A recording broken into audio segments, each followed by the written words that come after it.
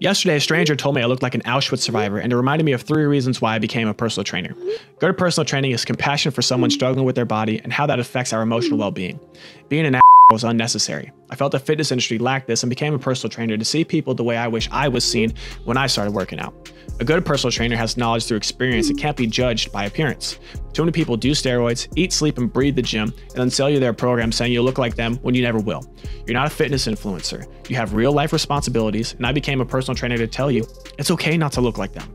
Last thing, I want everyone who's been bullied to know the opinions of others don't matter.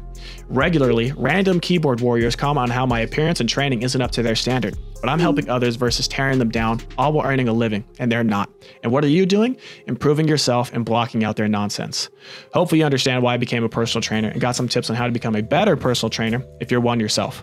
I'm here to see you, help you, and let you know things can change for the better. Keep going.